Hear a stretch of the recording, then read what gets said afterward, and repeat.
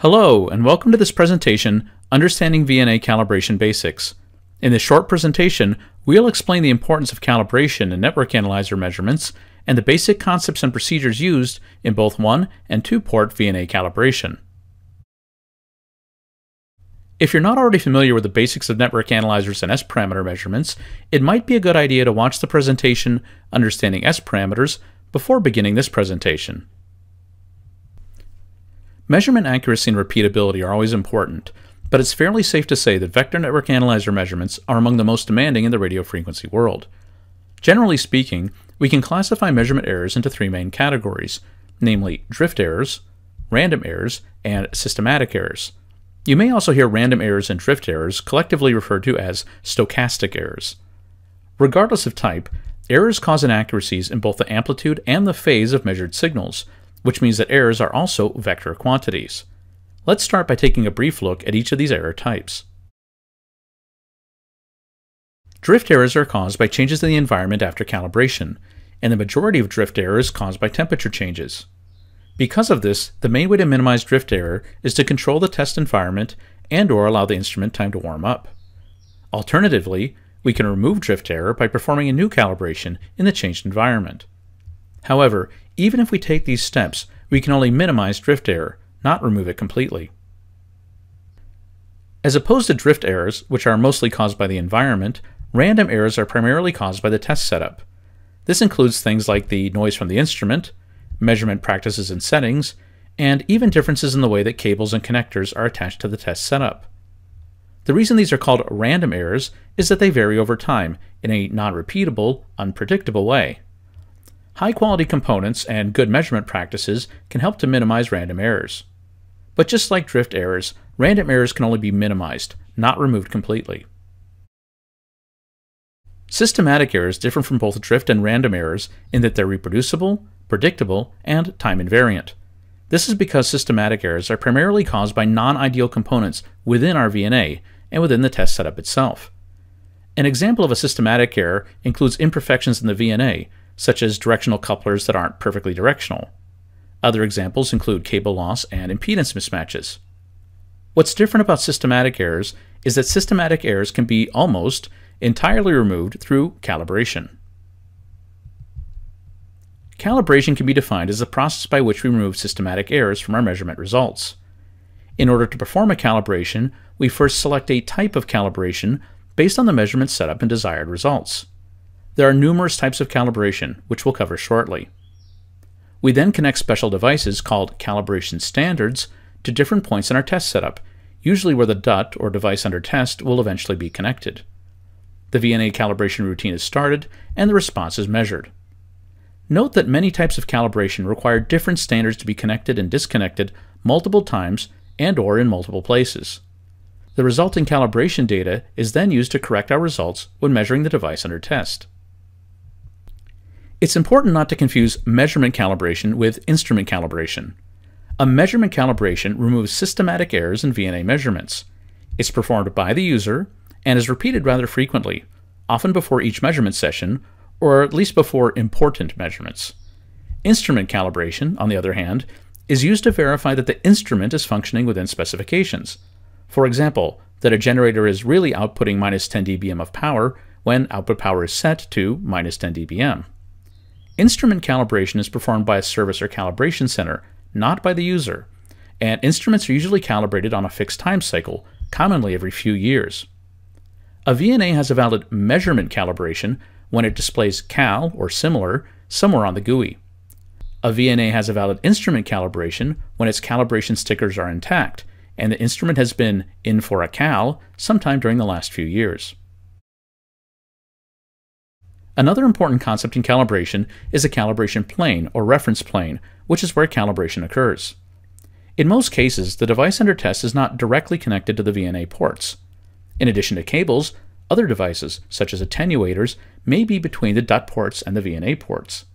By defining our calibration or reference planes where the DUT will be attached, the influence of everything between the DUT and the analyzer ports will be removed or calibrated out. In order to perform a calibration, we need calibration standards. Calibration standards are usually delivered in the form of a calibration kit. The calibration standards in a kit are terminations or couplers with very precisely known magnitude and phase responses. In other words, we know what results we should get when we use them. This well-known response data is recorded in a so-called calibration kit definition file, which are often preloaded on an instrument or can be imported, for example, via USB. If we compare our measurements of these standards to their very precisely known values, we can quantify the magnitude and phase errors introduced by our VNA and by our measurement setup. The four most common calibration standards are through, open, short, and match. You'll sometimes hear match also referred to as load. The names and electrical properties of these calibration standards should be fairly self-explanatory. It is, however, important to keep in mind that even these rather straightforward standards are not ideal, especially over a wide frequency range. For example, at frequencies above 100 MHz, many opens start to develop capacitance. This is the reason why we need to provide our VNA with definitions for the standards that we're using. All opens are not created equal, so we can't use any random open during calibration and still expect accurate results. Often, calibration standards come as either discrete components or in the form of a calibration T, which combines the four most common standards, through, open, short, and match. In this case, calibration standards are manually connected and disconnected at the appropriate points in the calibration routine. An increasingly popular alternative to this is an automatic calibration kit, or AutoCal.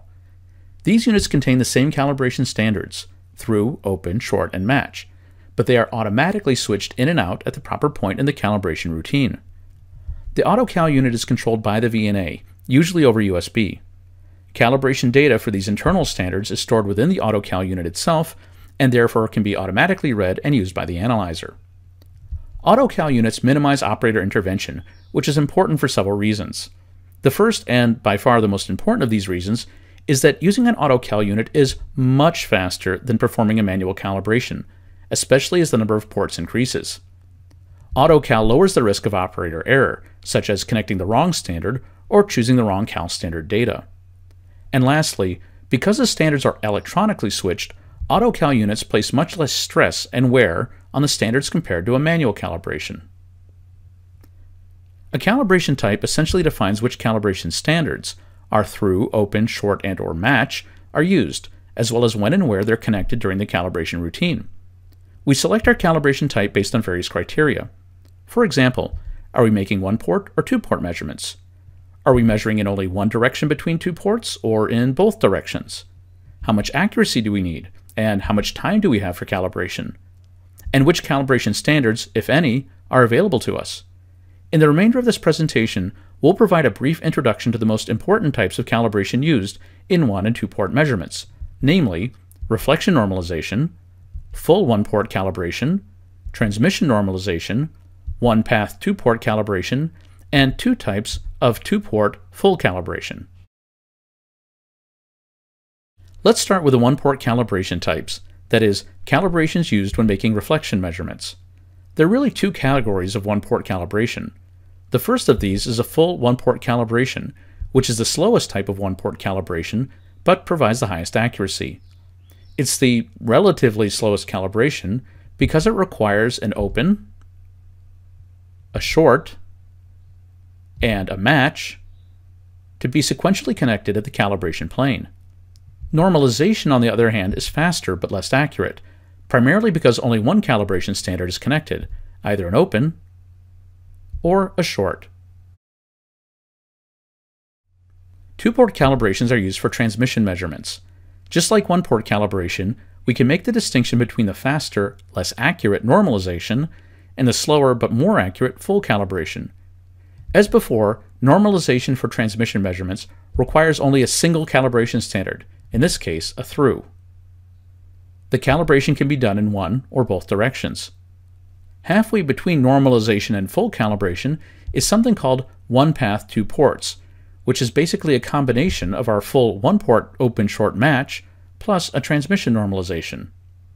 Because we're doing the full calibration on one port, this only improves our results in one direction. If we do the full calibration on both ports, this is a full two-port calibration. There are two variants of this, the through open-short match and the unknown open-short match. Let's look at each of these last two more closely. through open short match is, by far, the most common calibration type for two-port measurements. Running a through open short match calibration provides calibration for reflection measurements at both ports, as well as transmission measurements in either direction between these ports. So, after running this calibration, we can make any S-parameter measurements. The only downside of the through open short match calibration is that it can be somewhat time-consuming and labor-intensive. 8 sweeps are required. The 3 one-port standards have to be connected one at a time to each port, and then the through has to be connected between the 2 ports and swept in both directions. Part of the appeal of auto-calibration units is that the through open short match can be run in just a few seconds, without having to manually connect and disconnect the calibration standards. In unknown open short match, the known through calibration standard is replaced with an unknown. This is usually a generic RF coupler. The only real requirement on the unknown is that it have the same characteristics in both directions. This calibration method is helpful when our DUT has different connector types, such as an SMA on one end and an N connector on the other. There's one last type of calibration procedure called an isolation measurement, which usually complements a through measurement. Remember that a through calibration measures the signal passing between the ports via an attached cable and connected devices. An isolation measurement is used to determine how much internal leakage, or crosstalk, there is between the test ports. As you might imagine, there's no physical calibration standard for an isolation measurement. The normal procedure is simply to terminate the test ports with 50 ohm loads. In most modern network analyzer measurements, isolation, or rather the lack of isolation, is not a significant source of error. So let's summarize what we've learned. Calibration is the process used to remove systematic errors when making network analyzer measurements, and calibration is performed at the so-called reference or calibration plane, which is where we connect our device under test. To perform a calibration, we use calibration standards, often delivered in the form of a set or a kit, and these are connected and measured at the calibration plane in a given sequence. The 4 most common standards are through, open, short, and match, and these can be implemented either as traditional discrete physical components, or it can be integrated into an automatic calibration unit. There are many different kinds of calibration, and we choose our calibration type based on the type of measurements we're making, for example, reflection versus transmission, as well as the desired level of accuracy. A normalization is faster because it only uses a single calibration standard, but is less accurate, whereas a full calibration provides the highest accuracy for a slight increase in time and effort. This concludes our presentation, Understanding VNA Calibration Basics. Thanks for watching.